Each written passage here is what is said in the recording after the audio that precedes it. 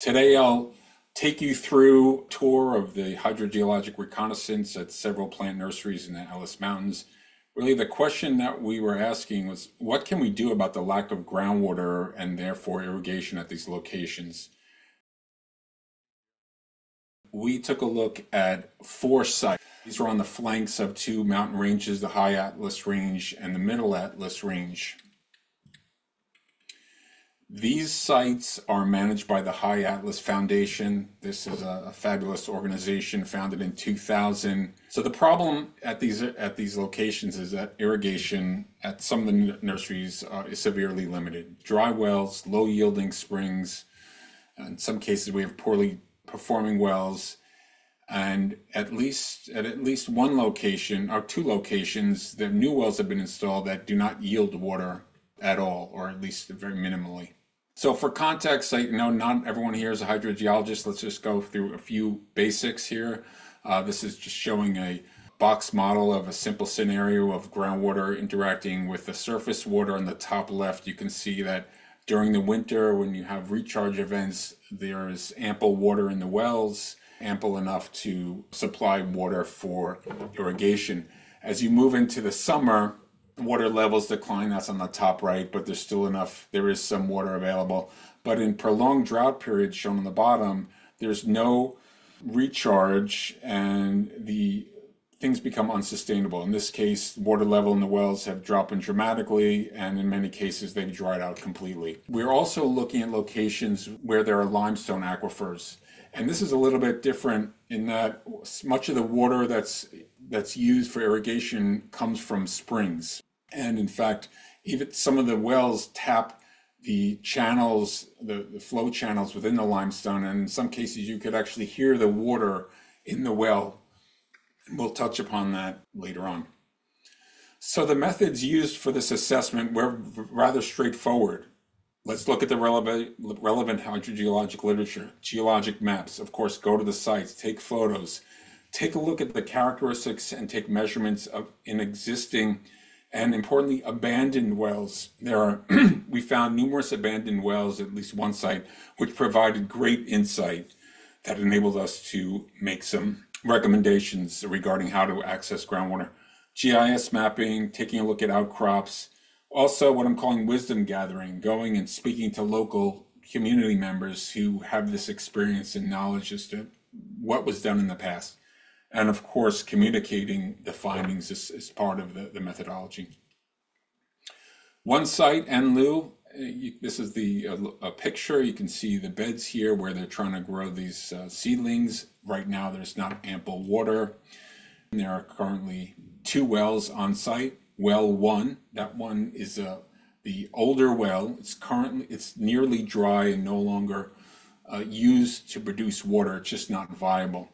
As a result, they searched for another location and they drilled this replacement well at the recommendation of essentially an illegitimate contractors just using technologies that quote unquote find water somewhat miraculously. And unfortunately, that well was not yielding water because it was drilled into basalt. Basalt is low permeability, the pores are not well connected, except for the few fractures that connect to the well. You're not going to get high yields in these wells. So this was really a failed attempt. So the question is, what should we do? How can we find water? Should we drill other wells, or how can we find the locations? In this area, you can see the geology is quite complex. It's faulted. There are various geologic formations in close proximity. And at this location shown at the top, it's difficult to really ascertain where we are. We're kind of in this transitional zone where we don't quite know what well would pierce a limestone rock, which is the lighter blue, versus, let's say, a basalt or sedimentary rock, which is the dark blue and the pink.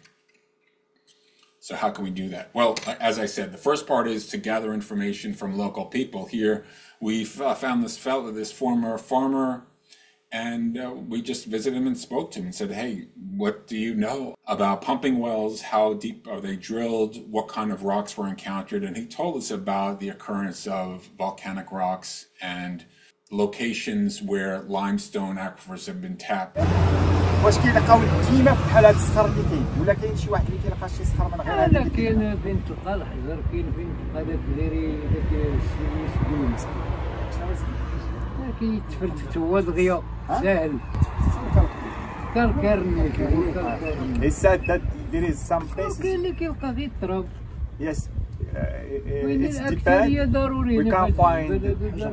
We can find some places where we found the volcanic rock like what we see, and in some places we can find like lime.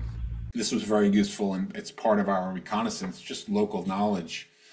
We also found several abandoned wells in the vicinity of the site.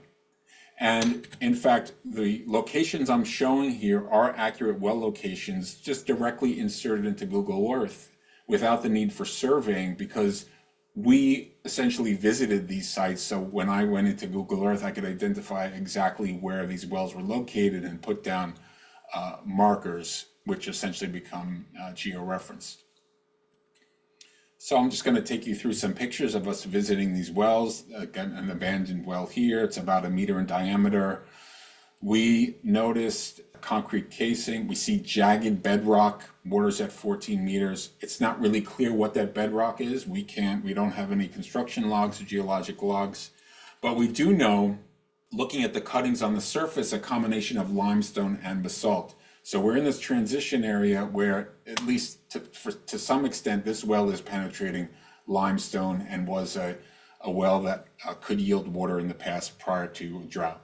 Another well, old abandoned well, we were not able to measure the depth of the well or the depth to water because the cord was getting caught up probably on these big pieces of jagged rock. But when we put our ear to the well, we actually could hear the water, some sound of water flowing. Presumably, and I think reasonably concluding that in fact this is tapping a limestone aquifer. Another well, we just made our way around this area. We saw some abandoned wells. You can see in this area they're no longer irrigating at all. It's quite stark. Taking measurements of the depth and the depth to water. And this well is not operating, but it is known to be high yielding, and it's not operating not because there's not enough water. There's apparently some family dispute on this adjacent farm and they're not using this, but it's known to be high yielding. And you can see to the right there, again, there are limestone cuttings. So this was a big clue here that this well is probably tapping this limestone aquifer and is can yield sufficient water. In fact, on the left there, you can see there are a number of plum trees that haven't been watered in a couple of years, but when you look back at the historical photos on Google Earth, you can see this whole area was very well vegetated. So we do believe that this well is a good producer. So now it's about integrating this data, and you can do this in a straightforward way, taking pictures, importing those pictures into something like PowerPoint, where you can then append text and descriptions so that someone could just really look at these and understand what we saw, pertinent observations, and so forth.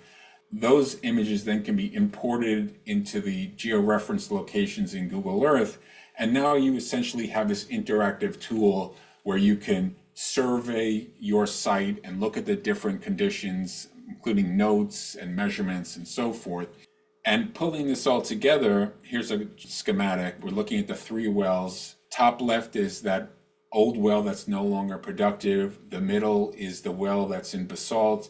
And the one on the right is that the well that's tapping a limestone aquifer, and it's quite productive. So that's this well 6. We know the depth, and we know the depth to the water, so we're able to ascertain the height of the water and how far into, and at least an approximation that this is tapping into the limestone. The well that's not productive, well, that's just tapping into the basalt, not making its way down to the limestone. Whereas this older well, we do believe that it did tap into a shallower portion of the limestone because we know it was very productive in the past before the drought.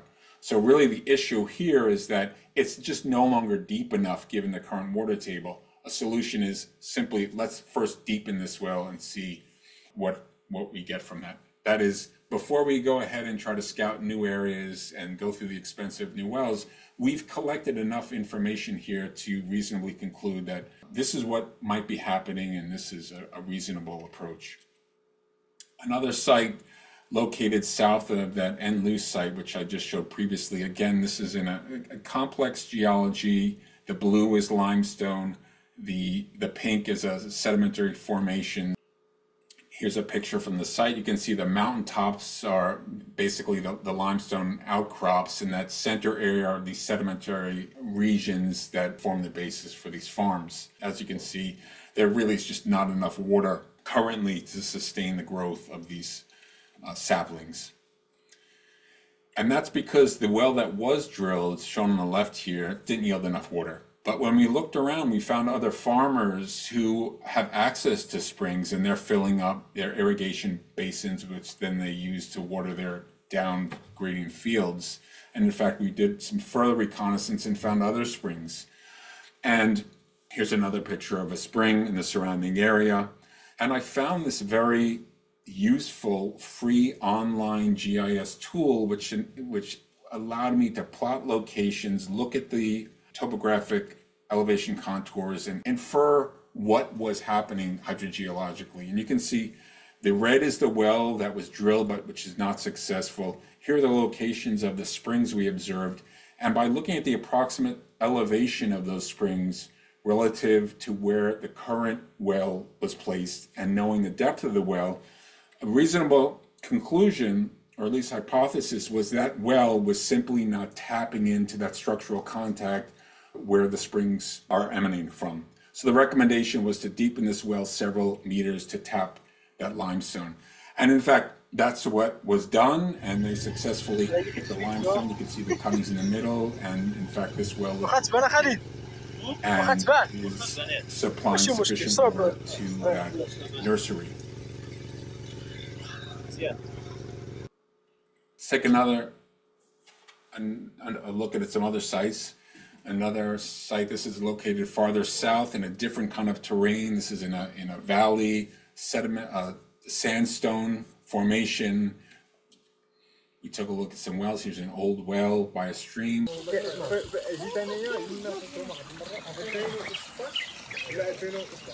A more recent well, we're discussing some of the details, performance issues.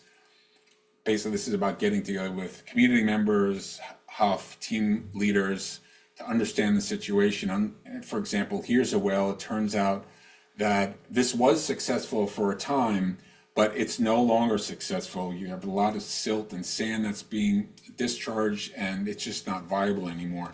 And when you take a look at the surrounding outcrops, you see, well, we're dealing with this sandstone, which is very friable, silts and sands.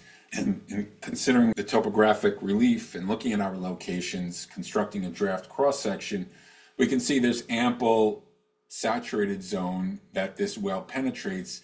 Really, the issue is that this well needs to be redeveloped to remove those fines. So the recommendation is to redevelop the well. Don't go searching for new well locations in the expense. First, redevelop the well. Another location.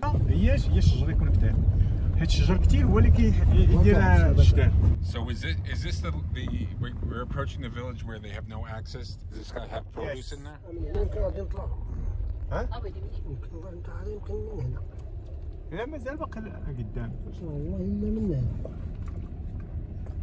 So is this we're going to his village? Yeah. Yeah.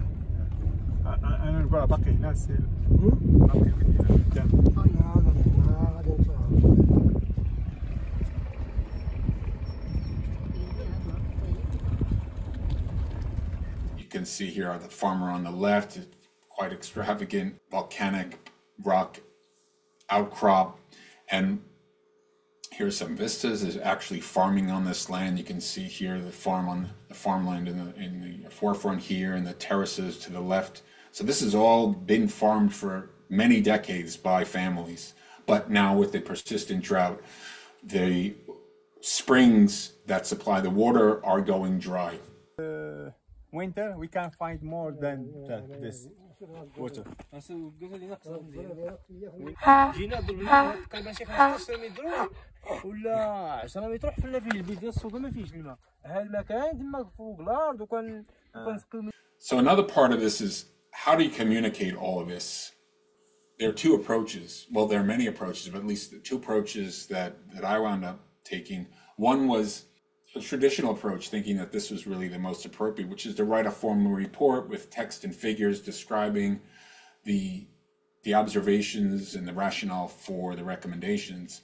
Another approach was, after assembling this data and developing that Google Earth interface, was just to do an informal screen recording where I talked through the work that we did and the observations that we made, and gave the rationale for the recommendations. So the first approach, right, is the formal report. It's very time consuming. As we know, it involves figures, a lot of text, and all of the grammatical review to make a report that we feel good about and that could be provided to people. Now, the problem is, of course, as exhaustive and time consuming as this is, turns out a lot of people are busy and they don't have time to read the report and the recommendations. Another approach, which I found to be much more effective, is to simply do a screen recording of basically this narration of me walking through that Google Earth presentation and describing what we saw and the rationale for the findings. So that's a big takeaway, that kind of an informal communication, the building of I'll call it a database based on simple observations, and then communicating that in person, in the sense, in this case, by way of recording myself. That was a very effective approach. So I think we're just about at time. Thank you very much, and I will take questions.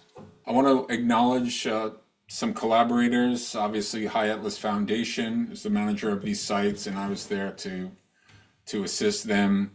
I worked with the High Atlas Foundation and also many community participants.